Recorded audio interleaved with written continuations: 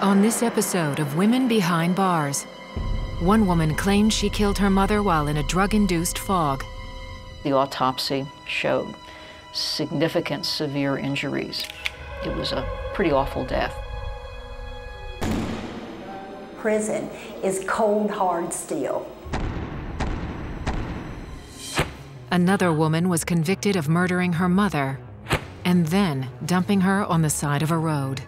My sister tried to apparently burn the body in the trash can to get rid of the evidence. I hid the fact that she was dead, and I'm deeply ashamed of that. And I feel horrible, but I didn't kill my mom. Two women, two brutal crimes. These are the stories of Cindy Countess and Jennifer Blake.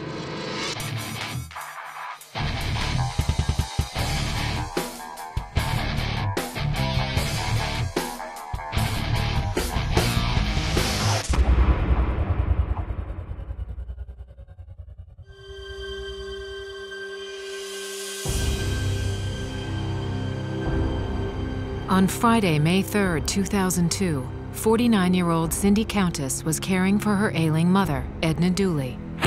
Countess was supposed to have been taking the antidepressant Paxil for depression, but according to court testimony, she had missed her normal dosage for a week when her mother hid her medication.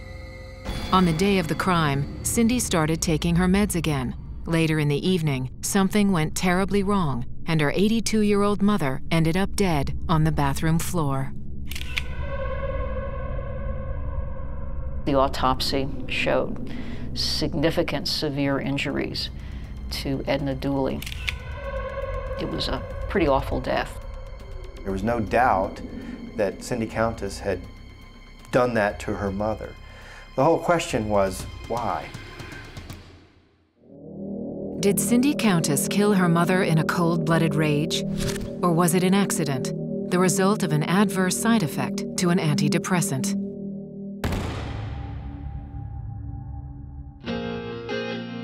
Cindy Countess was born in 1954 in Roanoke, Virginia, the second youngest of 5 children.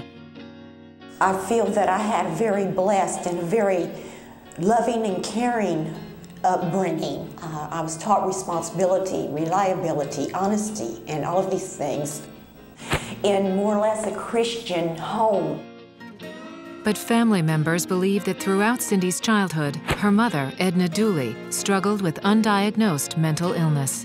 I feel like she'd had mental health issues for years and they were never diagnosed, and no doubt that's why there was so much tension growing up, is because Mama didn't know how. She dealt with the situation or her mental condition as well as she could. I think she was bipolar, and you know, people her age, they weren't diagnosed with bipolar or schizophrenia or whatever her problem was. Despite the difficulties in her dysfunctional family, Cindy was full of life.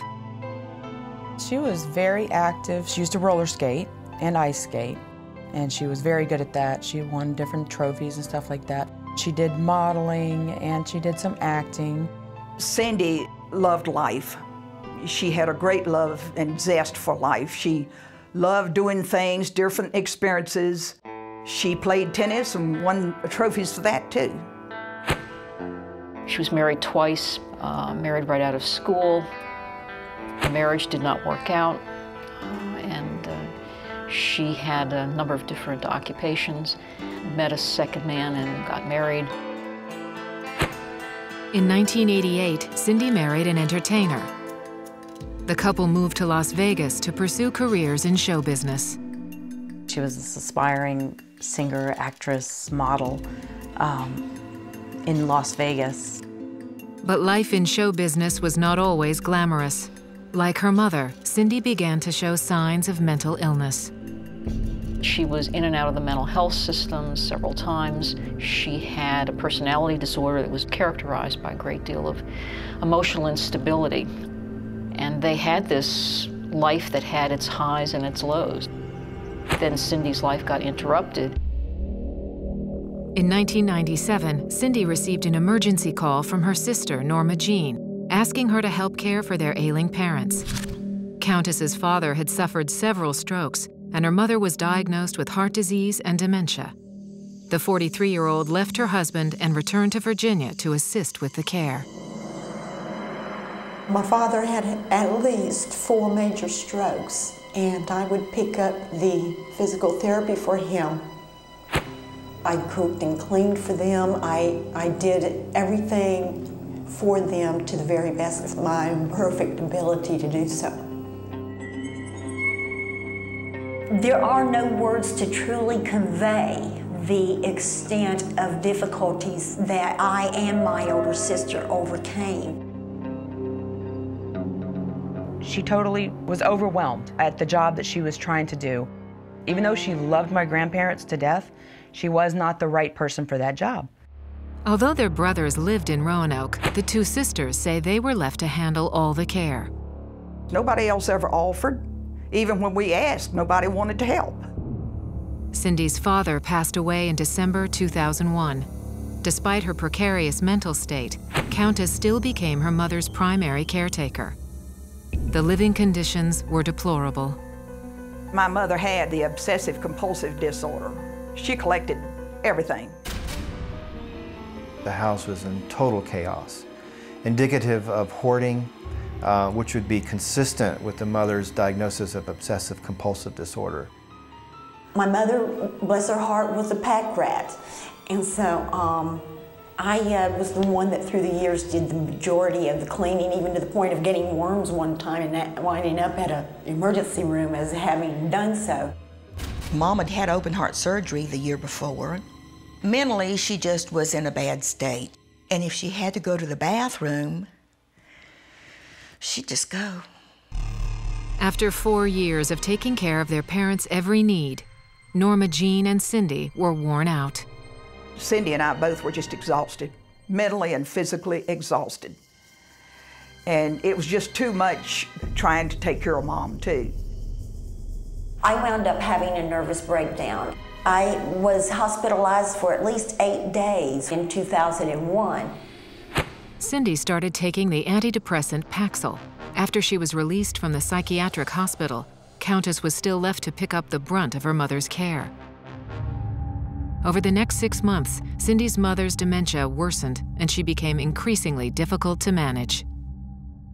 Cindy was the primary caregiver, the at-home caregiver, and many times her mother would get very agitated, would scream, yell, take things, would not do what Cindy wanted her to do. We all loved our mother, but trying to take care of her was like a nightmare.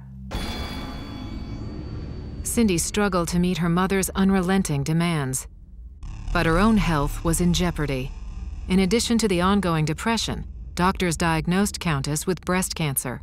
She had surgery and radiation to remove the tumor. She's trying to deal with the depression, and then she's trying to deal with breast cancer herself, and she's trying to take care of my grandmother, who is a full-time job. And I really just feel like it was a recipe for disaster. You had a mentally ill woman who was taking care of a mentally ill mother and without any help except from her sister, and she had said herself she was at her wit's end. By the summer of 2001, the relationship between mother and daughter reached a breaking point. I had remained on the Paxil that entire year, and I had been taking my medicine explicitly according to doctor's orders up until the point when my mother had hid both of our prescription medicines. My mother, she got to where she didn't want to take her pills. So she started hiding the medicine, and she hid Cindy's too. So Cindy was forced into withdrawal off that Paxil.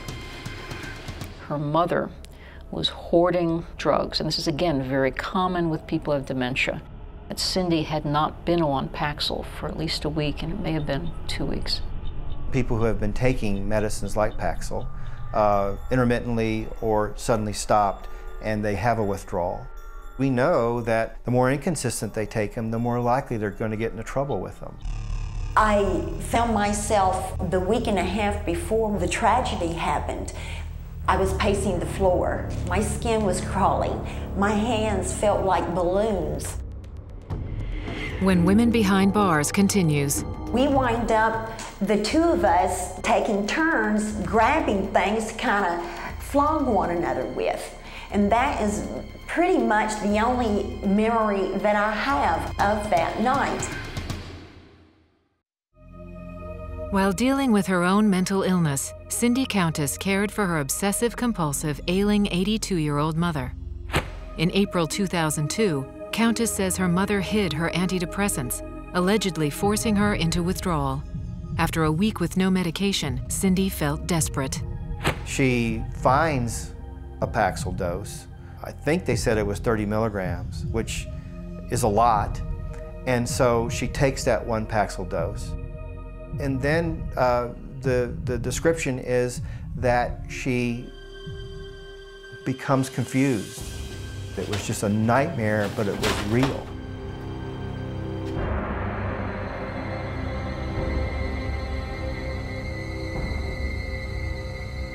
Later in the evening, Countess made her mother dinner and put her to bed. According to court testimony, Cindy then poured herself 2 mixed drinks to relax. I had been sitting at the computer and I had to go to the restroom, and my mother had to go obviously about the same time, but somehow or another, while we were in the bathroom, for some reason, she slapped me. She remembers Mama striking her, but she doesn't remember over what. She said possibly Mom got upset with her for putting the toilet paper in a certain place and not where she wanted it. Cindy had come in and had gotten frustrated because her mother was also yelling and agitated. She was a demented, agitated, scared human being who didn't know what she was doing. Cindy did perhaps overreact when our mother slapped her, and then it just went worse from there. I believe she, in essence, did snap. We wind up, the two of us are taking turns grabbing things to kind of flog one another with. Her mom had fallen to the ground with her head by the sink and her feet towards the toilet, and when her mother had gone down, Cindy did stomp on her, and the imprint of her shoe is on her mother.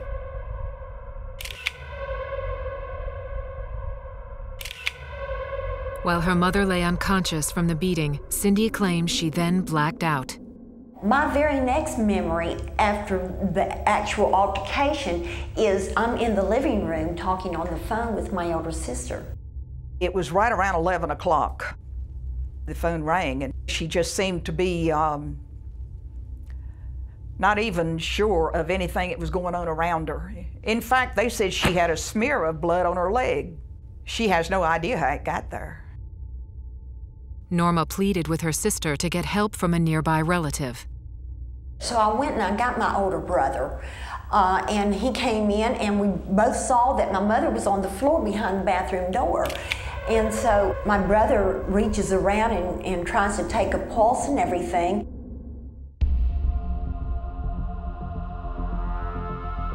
The police arrived soon after to find Edna Dooley dead on the bathroom floor. Cause of death, blunt force trauma. The autopsy showed significant severe injuries to Edna Dooley, to her ear, her head. The photos show that it was a pretty awful death. Several witnesses reported that Cindy appeared to be intoxicated, but Countess denied she drank alcohol and says she never took a breathalyzer. I had mistakenly told a couple of detectives that I had made a mixed drink or so. I had poured those out. I never drank those drinks. Cindy Countess had been drinking, and so to this date, she doesn't remember what she did. A month after the incident, police charged 49-year-old Cindy Countess with first-degree murder of her 82-year-old mother, Edna Dooley.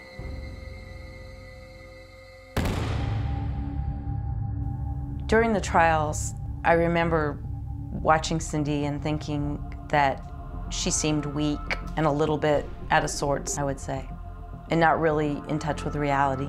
Definitely depressed, kind of like she lost her way, like all this had happened and her life was pretty much over. During the 4-day trial, the defense argued that Countess had worked hard to take care of her mother and that Cindy suffered from involuntary intoxication due to the Paxil. Well, involuntary intoxication, in Virginia anyways, relies upon the fact that a person is being prescribed a medication by their physician. They take the medication as prescribed. And in the process of taking the medication as prescribed, the medication impairs them to a degree to where it causes them to do something they wouldn't normally do. So the doubt in this case was, yeah, this medicine can do things and cause a person to do things they wouldn't normally do. But the other doubt was she wasn't following her physician's instructions. When Cindy took the stand, the prosecution asked if she had taken her medication in the manner that her physician prescribed. She was in tears, and she would tell the prosecuting attorney that she didn't remember, she didn't know, she didn't remember when she would ask her all these questions, trying to pin her down to what time of day you gave medicine, what time you took medicine, things like that. Cindy, she couldn't remember all those things. Cindy had no business, in her mental state, she had no business being called up to testify. She damaged her own self by having to testify. It was hard for my attorney, it was hard for me to be able to find the right words to describe just exactly what did happen to me. Countess maintained she did not intentionally hurt her mother and believed she was innocent. But her tearful testimony did not resonate with the judge. The prosecution argued that Countess had not taken her medication properly and that she had been drinking that night and killed her mother in a blind rage. The prosecution had a very strong case. I mean, the forensic evidence was very strong. DNA links and all that with the blood on Cindy matched to her mother. The markings on Edna Dooley's face, I think, were like the treads of the tennis shoes, and that's how they were able to match up. That is pretty clear evidence that Cindy Countess had stepped on her mother and brutally killed her. The trial left a family at odds and raised some doubts. By the end of the trial, it was clear that the family was divided. The two brothers were sitting with the prosecution. Ms. Draper was sitting on Ms. Countess's side, and both sides had other family members sitting with them. So a clearly split family, which both sides confirmed was true. Neither of the boys had a great love for our mother. They had both been trying to get what little our parents owned long before my father died. And I have never been totally convinced that they didn't play some role in my mother's death. I've always felt that there was more to it than what we would ever know.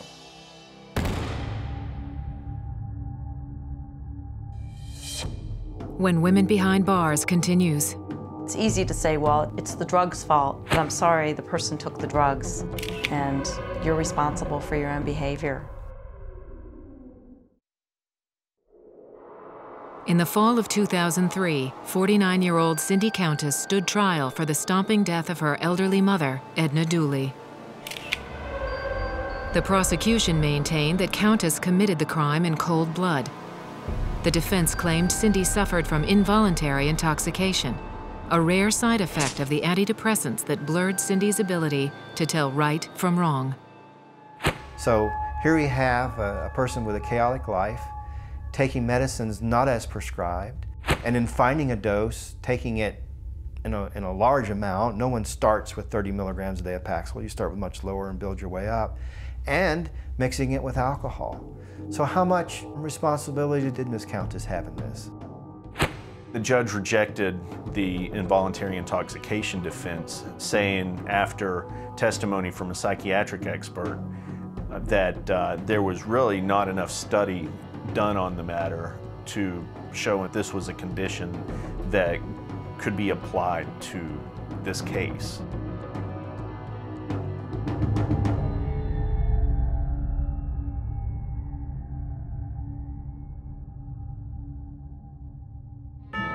We were totally shocked when we found out what the judge was doing to her.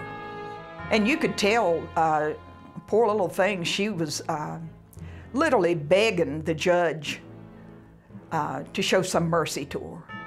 It's easy to say, well, it's not the person's fault, it's the drug's fault.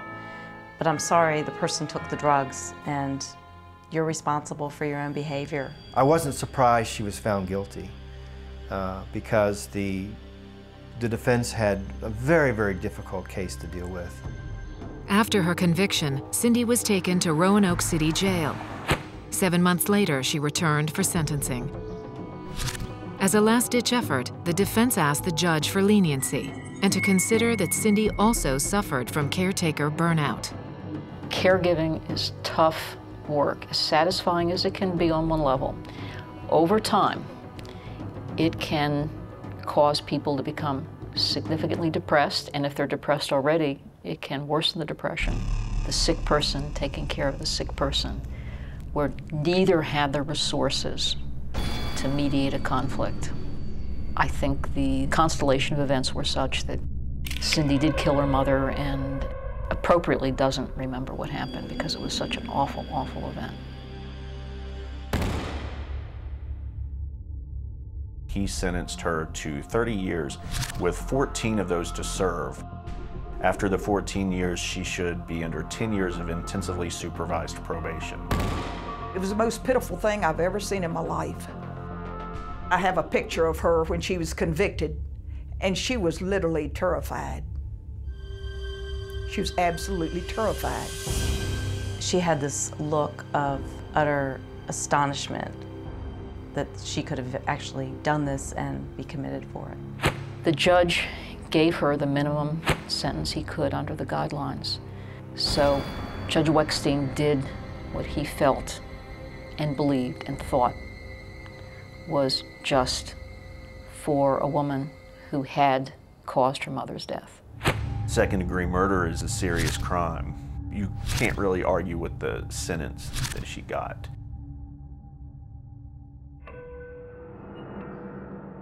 Cindy was transferred to Fluvanna Correctional Center for Women, a medium security facility in Troy, Virginia.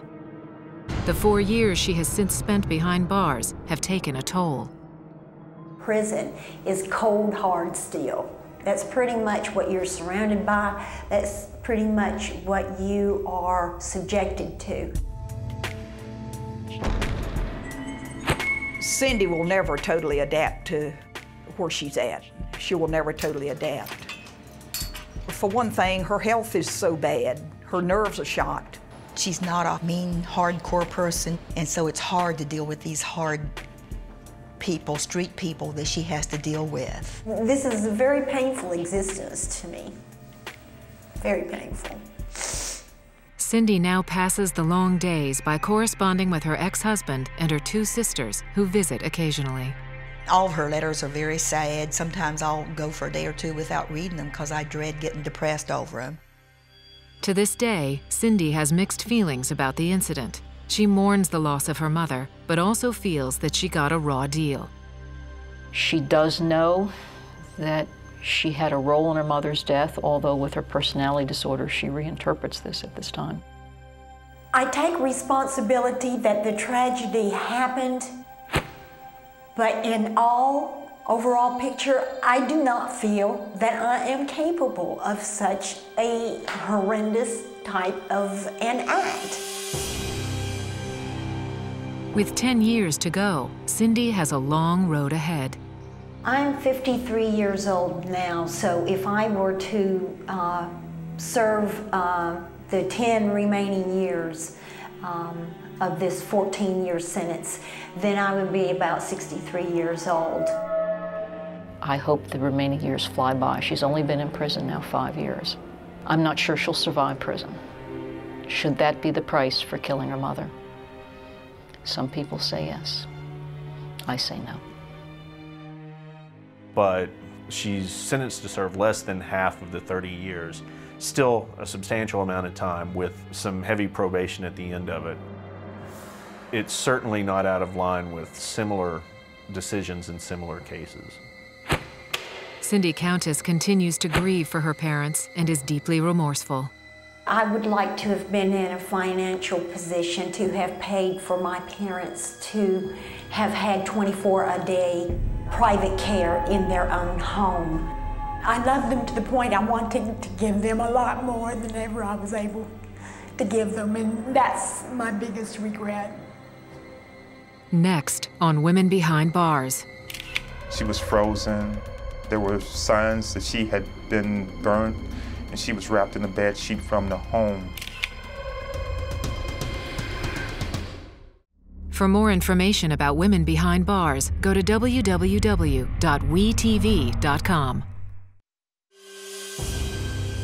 On December 26, 2000, Kathy Kranick's burnt and frozen body was discovered on the side of a dirt road.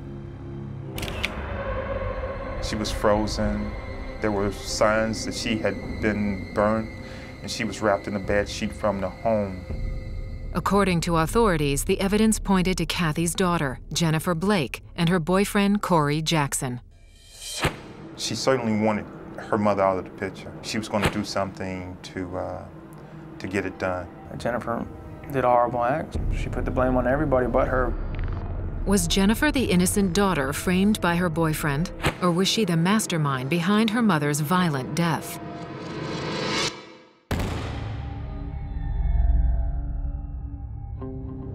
Jennifer Lynn Blake was born on April 4, 1975, in Puerto Rico. 4 years later, her mother, Kathy, gave birth to Jennifer's brother, Michael. We pretty much had a good life, had everything we needed. We weren't rich, but we weren't poor. We went to good schools, had good upbringing, I would say. There was no evidence of any kind of family trouble. They all seemed happy. Kathy was very well loved by everybody. She had a servant's heart. She was very kind. But Michael says there was an undercurrent of tension between the two siblings. She always had something about her where we just were never real close. Felt like she always held something against me. Her father, Michael Kranick Sr., was a Navy man and moved the family from state to state as he was assigned to different bases. When Jennifer was 11, the Kranicks settled in Virginia. We moved a lot, always having to get used to new places, people, things, schools, lots of schools. For Jennifer, the most painful adjustment was her father's absence when he was out to sea for months at a time. When I was growing up, I had two lives. One when my father was home, and one when he wasn't, which was more often than not. When my dad was gone, it was rough. My mother was physically abusive to me, emotionally and verbally abusive to me. Jennifer claims her mother, Kathy, tried to choke her until she passed out. She also says when her dad was away, Kathy would loan Jennifer out to men for cash. She allowed some of the men that she cheated on my father with to molest me. Her brother Michael adamantly denies Jennifer was molested. I don't think there was any truth there at all, and there was never no proof or anything to back it up. She lied a lot. I've never heard any complaint from anybody about Kathy being abusive or being involved in anything immoral or improper. If there's abuse that's long-standing and significant, it typically can be documented. People know about it. Other family members know about it. By the age of 12, Jennifer and her mother were constantly fighting about the rules of the house. My mother wasn't strong enough to really put her in her place. She basically would say what she wanted, and then Jennifer would do what she wanted. And my mother couldn't do nothing about it. Sometimes my sister would even put her hands on my mother. The problem only escalated when Jennifer became a teenager. I started acting out, being more rebellious. Once I got to be about 12, 13, I avoided being home as much as possible. I started running away a lot. About every year, at least 2-3 times a year. Things were tough, but things are tough for every family. Everybody goes through trials and tribulations. There was nothing to explain why she acted the way she did towards us. I would say she was a pathological liar. She would lie about stuff that didn't even need to be lied about. She would say whatever it took to get what she needed or what she wanted you to believe. The situation reached a crisis in the winter of 1990. When Jennifer's father was away on duty, the troubled teen attempted suicide. I believe at the time that my mother was setting me up to be molested again. I ended up being committed in a psychiatric hospital. After Jennifer was released from the hospital, she became more violent towards her mother. 3 days before my 16th birthday in 1991, I was arrested and charged with assault and battery against my mother. My mother wasn't real strong, so my sister overpowered her, and she took advantage of that. I was placed on probation. I violated my probation that summer for running away. Individuals have a pattern of acting out. They may, as children and adolescents, be diagnosed as having conduct disorder, which means a failure to really respect the rights of others. That may become a lifelong pattern of disregarding the rights of others. Jennifer spent 3 weeks in a detention facility. In 1993, the 17-year-old dropped out of high school, got married, and had her first child, named Jasmine. But 3 years later, the marriage ended in divorce. Jennifer's mother took her daughter and her granddaughter in. A young girl with a child, that was my mother's granddaughter. She loved her, so yeah, she let her move back in to help her out. But the Kranick household was in turmoil, and Jennifer's parents divorced. The 25-year-old single mother began dating another man and became pregnant. 2 months into her pregnancy, Jennifer met 21-year-old dishwasher Corey Jackson and began a torrid affair. He liked me from the moment we met. I was engaged and about 2 months pregnant. We ended up having sex. And it was so good that I couldn't leave it alone. In April 2000, Jennifer gave birth to her second daughter. She then broke up with the baby's father, but continued to date Jackson while living at home. My sister she wasn't working, and she was using marijuana, alcohol, and just really not doing nothing with her life. To make matters worse, Jennifer started sneaking her boyfriend, Corey Jackson, into her mother's home. The garage door doesn't lock. The room over the garage is empty. I said, if you need, a place to crash, you can sleep up there. There's a bathroom in the garage. Just get the hell out before she gets up for work in the morning. She became it for him. He relied on her for housing. I mean, he snuck in that house, I'm told, every night to sleep there. When Jennifer's mother found out, she was furious. She, I guess, had went out of town, and I let Corey stay for like 2 days. And she came home early and caught him in the house, and she was livid. And she just told him, you're not welcome in my house. My mother was like, look, Jenny, if you keep bringing them in, you gotta leave. Jennifer refused to obey her mother's rules. Pushed to the breaking point, Kathy gave her daughter an eviction notice. Kathy expressed that she and Jennifer weren't getting along well, and finally one day she asked me whether or not she could have Jennifer evicted. Within a few days, she asked Jennifer to move out. Kathy had expressed some fear for her own safety. She was distressed that she had to give her 30 days advance notice and was concerned how those 30 days would go, especially once she gave notice to Jennifer.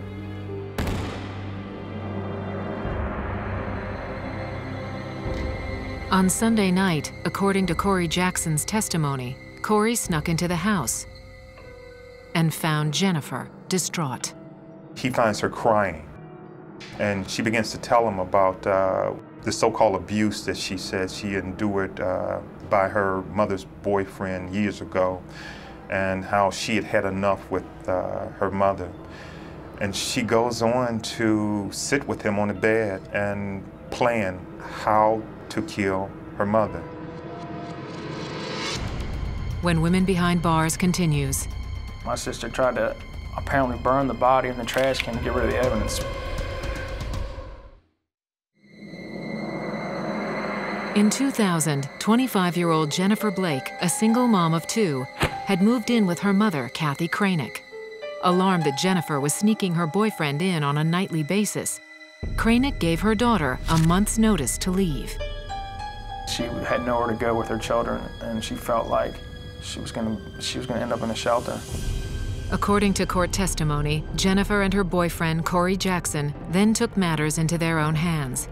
They allegedly devised a plan to kill her mother at dawn, while her 2 children were asleep.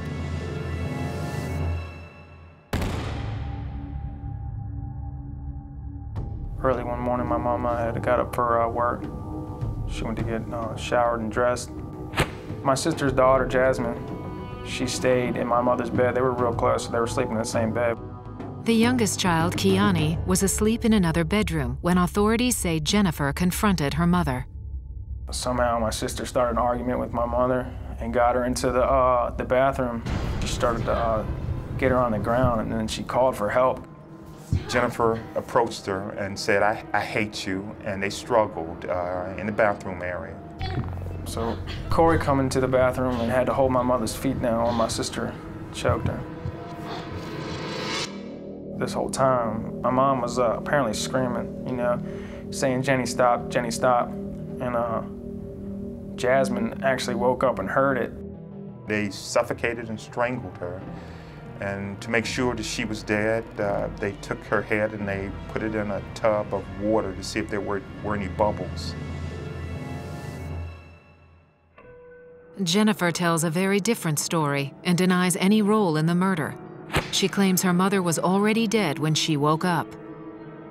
There was Corey sitting on the counter next to the bathroom sink, and my mom was laying on the floor, and she was dead.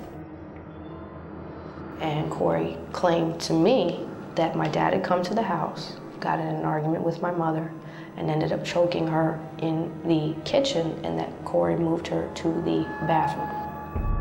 Jennifer admits that instead of calling police, she helped Corey dispose of the body to allegedly protect her father. Corey told me to go get a trash can, and I did. It was a 17-gallon. Corey claimed that it was to burn her body. My sister tried to apparently burn the body in the trash can to get rid of the evidence. He set my mother's body on fire in the garage. There was smoke pouring out of the garage. It was disgusting. It was horrible. It was just that thick, black, acrid smoke. It was disgusting. The garbage can is too small. They can't burn it in the house, so they figured that they about to wrap it up in a sheet, put it in the trunk, and drive it somewhere where they can dump it. According to the police report, the couple was unable to find a place nearby to dump the body. They picked up Jennifer's 7-year-old daughter, Jasmine, from school and drove across the Virginia border at nightfall.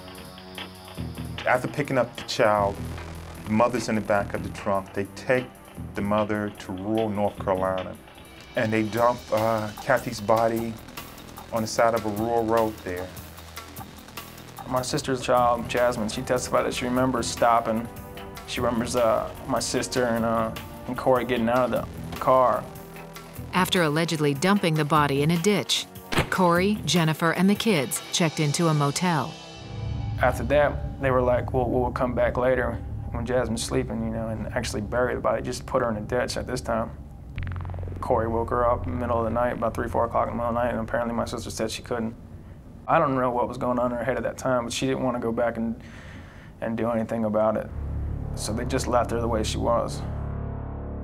Later that week, Jennifer filed a missing persons report, and the police began their investigation. My sister's final story was my mother was last seen getting in a red car with a friend of hers that she didn't know who it was, and was never seen again. I remember them asking me, was I responsible for her disappearance, to which I answered no. Did I know where she was at that moment, to which I answered no. 2 weeks after the murder, police found Kathy Kranick's body on the side of the road. Cause of death: strangulation and suffocation. She was frozen, you know, there were signs that she had been burned, and she was wrapped in a bed sheet from the home. The police quickly zeroed in on Jennifer and Corey. Initially, when she talked to detectives, she tried to pin this on the father. Authorities eliminated Michael Kranick as a suspect and followed the evidence back to Corey and Jennifer. They tried to burn the body in the garage and they left evidence behind. They left evidence on the body. I believe a hair from Corey was found on a sock that he stuffed in the mother's mouth. So it didn't take long once they found the body to connect Jennifer and Corey to this. Almost a month after Kranick's body was found, police arrested Jennifer and Corey and charged them with first-degree murder. I would never kill my mom. I would never help anybody kill my mom. I hid the fact that she was dead, and I'm deeply ashamed of that. And I feel horrible, but I didn't kill my mom. In exchange for testimony against Jennifer, Corey Jackson entered into a plea agreement and pled guilty to second-degree murder. Corey flipped on her immediately for a plea that reduced what could have been life for him to second-degree murder. Corey Jackson took the stand and claimed Jennifer coerced him into murdering Kathy Kranick. The defense argued that Jackson's testimony was not credible. Corey is the case against me. Corey Jackson's self-serving lies was the case against me. The prosecution countered that Jennifer had motive to kill her mother. But Jennifer maintained that she did not kill her mother and she was only an accomplice after the fact. When she took the stand and when she testified, she was a family person. She loved her family, she felt sorry, she apologized to him, but she never admitted killing her mother. Oh, my sister never admitted it. She put the blame on everybody but her. The prosecution then presented powerful evidence that linked Jennifer and Corey to the scene of the crime. They found the motel records, so they had her being in the area. But the most damning evidence of all was the testimony of Jennifer's daughter, Jasmine, who spoke of overhearing her grandmother cry for help during the killing. The biggest thing that implicated her was her daughter's testimony. Her hearing specifically Jenny stop, Jenny stop, my mom yelling. But I believe it was her daughter's testimony that really sealed the case.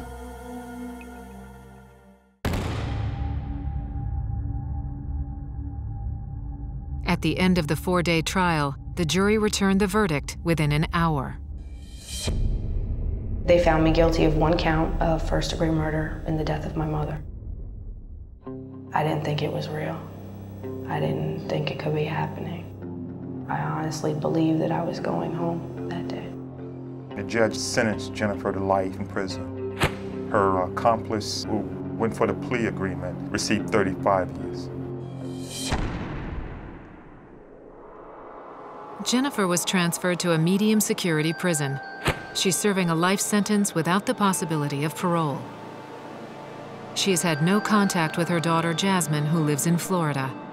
Her younger daughter Kiani lives with her grandparents, who bring her up to see Jennifer several times a year.